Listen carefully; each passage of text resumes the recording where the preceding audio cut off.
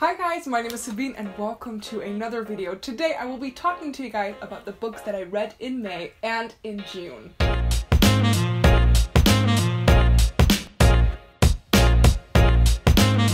So I didn't film a May wrap-up partially because I had lots of deadlines that I still needed to do, so I didn't really have time to film it, but also I only read 2 books and I felt like I don't know if I should talk about only like 2 books in a wrap-up video, but in June I read quite some stories. I consumed them, most of them I loved, so today let's talk about the 7 books that I finished in these past 2 months, plus the 2 books that I'm currently reading. The first book that I finished in May, and I'm so happy I did, and that one is Crooked Kingdom by Leigh Bardugo. This is the beautiful collector's edition, which has amazing fan art in the back of it, which I just want to show you guys because it's so pretty. So look, and then here we have Cass and Inej, Nina and Matthias, Jasper and Wylan, and then at the end we have Kuei Yul Bo, and it's so pretty. This is the sequel to Six of Crows. Like, probably the majority of you guys have read this duology. I, again, as per usual, was late to the party and read Six of Crows like 4 years after it came out this year, and I loved it. I adored the crap out of that book. Crooked Kingdom.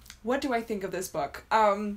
I definitely enjoyed the story in Crooked Kingdom as well. I will not tell you what this book is about because it's a sequel, but Six of Crows, if you don't know, is a heist story in a fantasy world. We follow 6 characters who each have a very different background. Quite often they also have kind of like a troubled backstory. The characters is, in my opinion, the best thing about these books, and I think a lot of you guys would agree with me. The way that we were introduced to the characters, I enjoyed that very much. It was an action-packed story, and I was constantly on the edge of my seat, and I didn't know what to expect with Crooked Kingdom, considering the ending of Six of Crows, which was pretty intense, but I quite enjoyed it. Unfortunately though, I don't think I enjoyed it as much as book 1, just because I didn't like the story as much, but also because it took me a whole month to read this book due to all of my deadlines. So every single time that I was reading a couple of chapters, I couldn't fully get into it because I couldn't hold my attention with the story, and that was just a shame. So I think that partially also kind of lowered my enjoyment, but still, I would give it a 4.25 out of 5 stars. We got to know the characters even better in this book.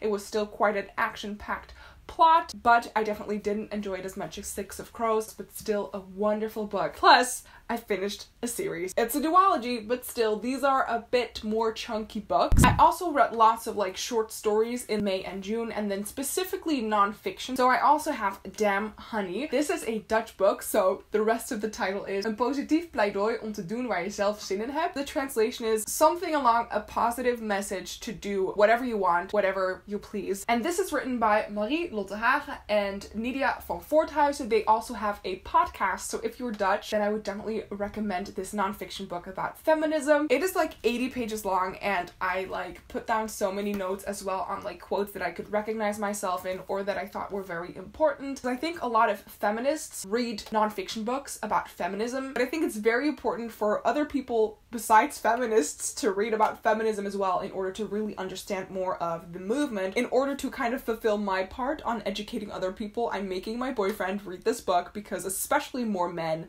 need to read non-fiction books about feminism, because feminism is still such a misunderstood subject. I believe I gave this one a 5 out of 5 stars just because it touched upon subjects such as body image and slut shaming, and how Marie and Nydia have experienced this both in their lives and stuff like that. Very interesting. Is the lighting weird? I don't know. The sun is peeking through the sky and it's just not working, perhaps in my favor. Those were literally the only 2 books that I finished in May, but considering my deadlines, I think it's pretty okay. Now let's go on to June, because I read 5 books in that month. One of those is The Master's Tools Will Never Dismantle the Master's House by Audre Lorde. She describes herself as Black, lesbian, a mother, warrior, poet, and that is on the back of this collection of essays that Audre Lorde has written. Unfortunately, she has passed away at the beginning of the 90s. This collection contains 4 of her essays, and it's all about feminism, racism, and being Black, and I thought the essays were really wonderful wonderful to read. Sometimes because I'm not a native English speaker, certain sentences I had to reread it a couple of times in order to fully understand it. She has just so many wonderful quotes. It was a quick read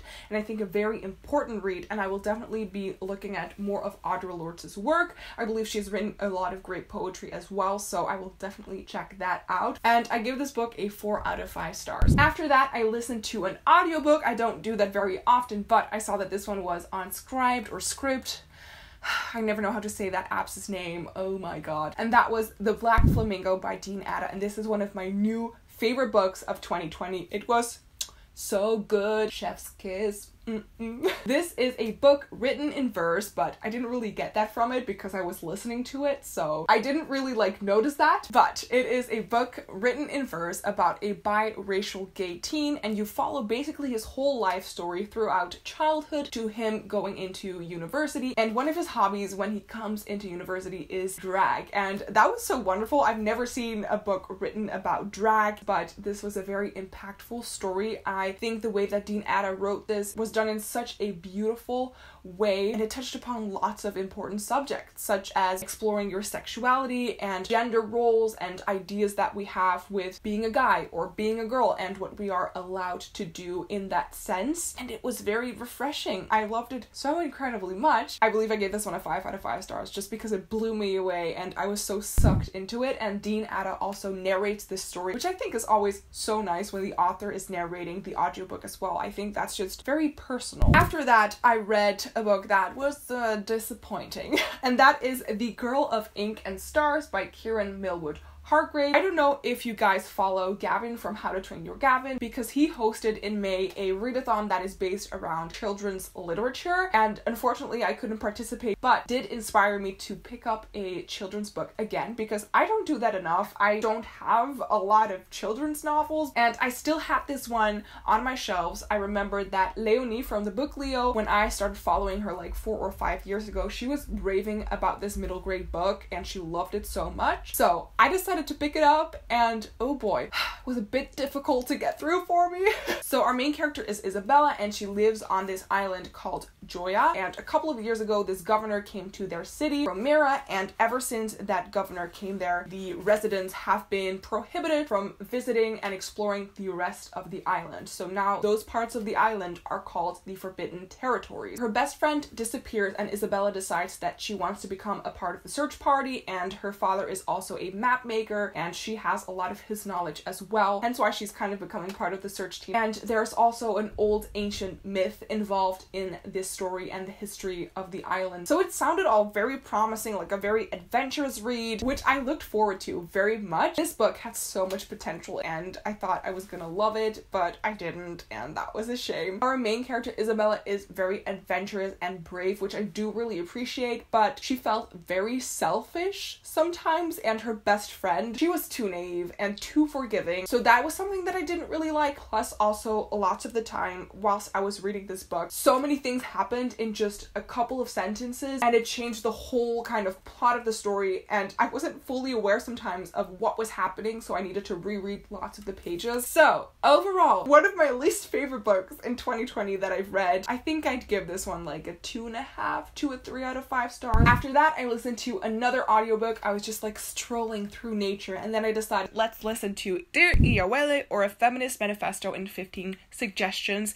by Chimamanda Ngozi Adichie. I hope that I'm pronouncing everything correctly. I'm sorry if I didn't. One of Chimamanda Ngozi Adichie's friends asked her, how should I raise my daughter a feminist? And Chimamanda kind of wrote 15 suggestions on how to raise her best friend's daughter a feminist, but of course those were just suggestions. This was a non-fiction book about feminism again, and it touched upon so many things that I could recognize myself in and that I could recognize my surroundings and our society in, which was very frustrating lots of the times. And I think Chimamanda Ngozi Adichie is going to be one of my new favorite, especially non-fiction authors. I haven't read anything of her fiction. Perhaps I should. That would be a good idea. But it touched me, and I finished it whilst I was walking, and I was listening to it so very intensely. So definitely 5 out of 5 stars to this one. And then the last book that I finished in June is a bit of a lighter book. It's not non-fiction, nonfiction. It is actually a YA rom-com contemporary novel, and that is Date Me, Bryson Keller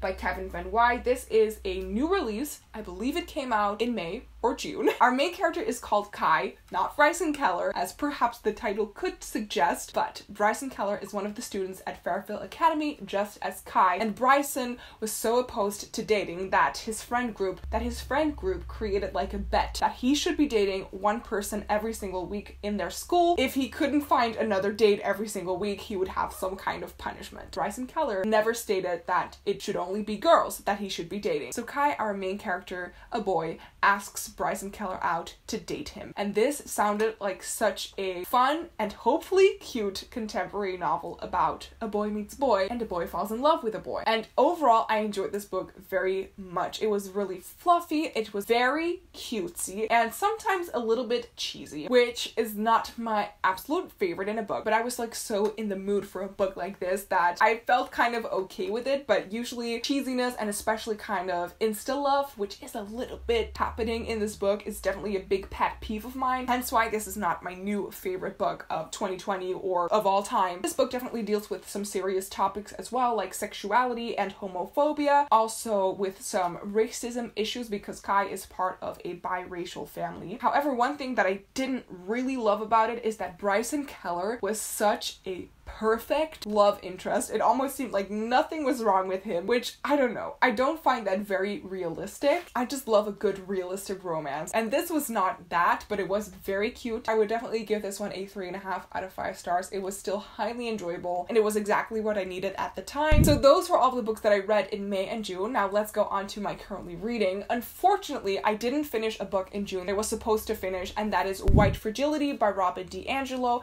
This was part of the Blackout Buddy Read hosted by Books with Shay. So that is definitely on my reading plans for July. It's a very educational book. It is a non-fiction book written by a white author, mainly aimed towards white people, about racism and why it's so difficult to talk to white people about racism. I've learned quite a lot from it until so far, but in the future I will definitely be picking up non-fiction books about racism written by Black authors. And then the other book that I'm currently reading is Daughter of the Burning City by Amanda Foody. This book has been on my bookshelves for like over 3 years maybe. I received this in a fairy loot. I was looking at it at my shelves, I just didn't know in what type of reading mood I was, and I felt this book, okay? This is a YA fantasy book that involves a circus, and our main character is Serena. She is a 16-year-old girl who can create the most realistic illusions ever. So in this traveling circus, the Gomorrah Festival, she has a freak show together with her created illusions. She kind of considers them her family, but where the story really takes off in this book is when one of her illusions is killed, which should be impossible because it is an illusion. And I believe what I've kind of like read from reviews of this book on Goodreads is that this is like a fantasy murder mystery type of book. I'm